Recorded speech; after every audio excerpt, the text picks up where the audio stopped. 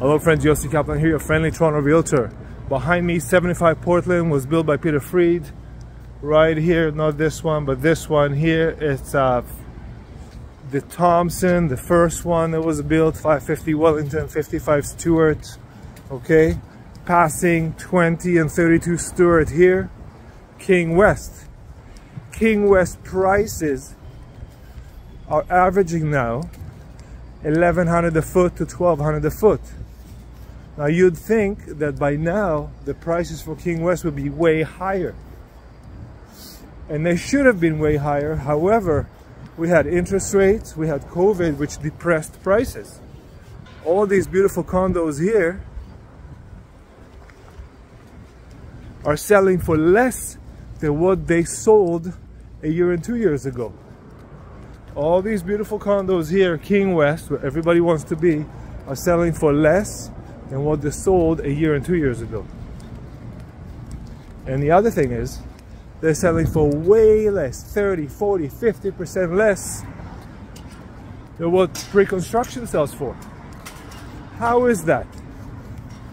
That's because the developers have very high cost to build, and these buildings were built a while ago. They're already completed. You don't even have to pay occupancy fee on them, the phantom mortgage. You don't have to pay any of that. You don't have to pay closing costs.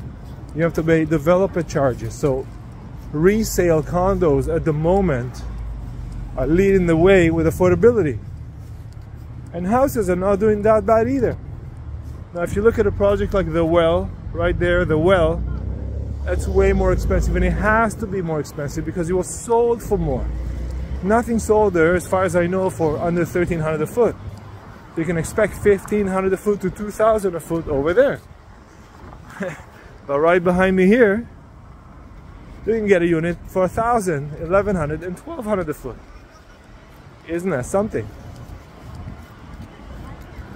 So if you're in the market to buy, you need to know a couple of things. One is there are very few units on the market. The second is the interest rates are higher, which pushing prices down and getting a lot of people to not buy right now, and then leaves units longer on the market. And sellers, which we call weak sellers, they need to sell, they're gonna drop the prices in order to sell it. So perhaps this is your chance to buy before interest stabilizes and then comes down, which I imagine will happen the next year and two, 2024, 2025. So these beautiful buildings here can give you very good value for your money, and if possible, a very good upside within a few short years. And remember, a few short years in real estate is not a long time. Real estate is a long-term thing. And we've had a lot of hiccups in the market, and every time there was a hiccup in the market, somebody comes in and makes a bunch of money because they go to what's called the distressed seller. They have to sell, whether it's an assignment they sold cheap, and I have a bunch of those, whether it's a resale, beautiful units here, resale unit, and you can just grab it without worrying so much because the price is probably be the lowest, probably, no one knows the future for sure, but probably gonna be the lowest it will be because the price has dropped from last year and the year before. And the expectation is that the moment that interest rates starting to come down, the entire economy is going to boom. So prices, jobs, everything will boom again. And we're expecting this boom 2024, 2025. I believe this could happen.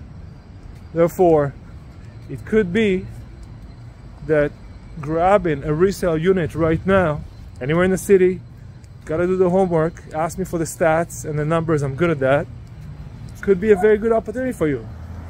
So that's it for this video. Yossi Kaplan, your friendly Toronto realtor. Thank you.